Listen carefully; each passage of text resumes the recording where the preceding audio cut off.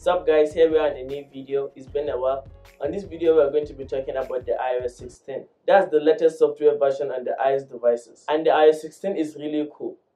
But something happened. Like this happens after every 5 years. One of the older iPhones get kicked out, meaning it doesn't support that software update. Well, this year the iPhone 7 got kicked out. So iPhone 7 and 7 Plus doesn't support the iOS 16. Like the iOS 16 is very cool, you can do a lot with it.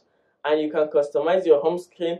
Well, a credit dear Apple. But I don't know how to put this, they kind of copied an Android because we know it's only on Android you get this flexibility of customization. You can customize your Android phone however you want it to look, the home screen and so on. But now you can also do that on an iPhone. It's amazing. And also how notification shows is changed. Now you see your notifications at the bottom of your phone. And also when listening to music, how it appears on your home screen is amazing too. There are a lot of things to be honest, like you can unsend an iMessage text you sent earlier.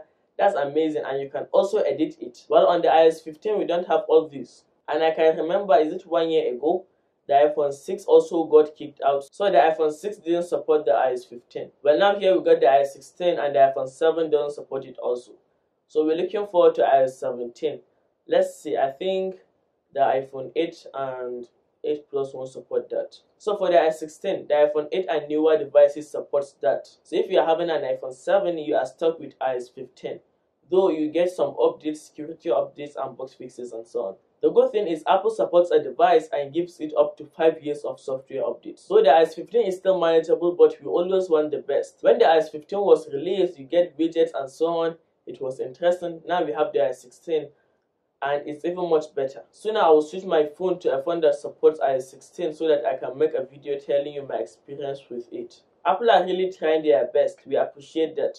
And here comes September, so we'll be waiting for the iPhone 14. Because I'm sure iOS 16 on iPhone 14 will be seamless. So now that's it. iPhone 7 is kicked out.